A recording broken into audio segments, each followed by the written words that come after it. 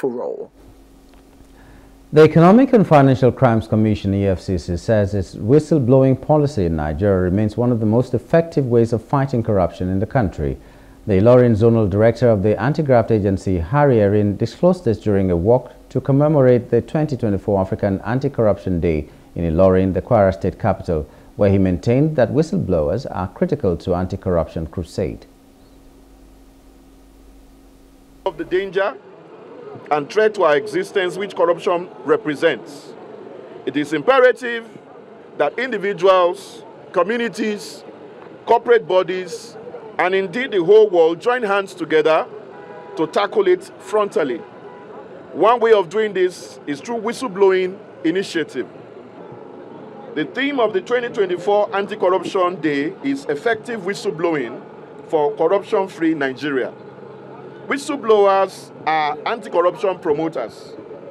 Through their efforts, anti-corruption agencies are alerted about environmental compromises that should be investigated.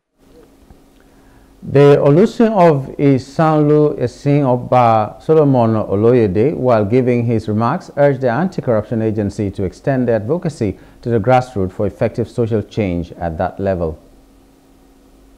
What I want to suggest, and I want to say to the Zonal Director, that if this thing can go down to the grassroots, try as much as possible to appoint some of your officers to all our local governments.